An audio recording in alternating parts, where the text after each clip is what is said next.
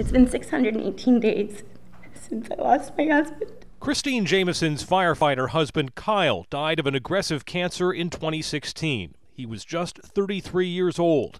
Now she's joining an effort to cover cancer for New Hampshire firefighters under workers' compensation. This bill will have no effect on my family, but I would do anything to prevent the next wife who loses her husband to fire-related cancer from having to live the nightmare that I have. Over the last decade, a growing body of research has proven a deadly link between firefighting and cancer risk, the toll of repeated exposure to toxic smoke. The data is stronger than it's ever been, that there are specific cancers that are linked to firefighting. Union officials say cancer is a compensable claim in 34 other states, and firefighters here deserve the same protections. Oh, it's our top priority legislatively. I think you ask any firefighter and they'll tell you that they know that this is an issue not just here in New Hampshire but nationwide. New Hampshire passed a very similar bill in the 1980s, and it was signed into law by then-Governor John Sununu.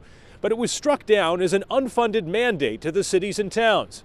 This time around, that pitfall is being avoided with a new funding source. The fund will be created with an insurance charge of just over a penny a day on policies in New Hampshire. A penny a day, a little over that.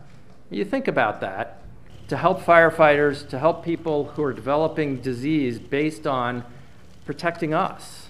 In Concord, Adam Sexton, WMUR News 9.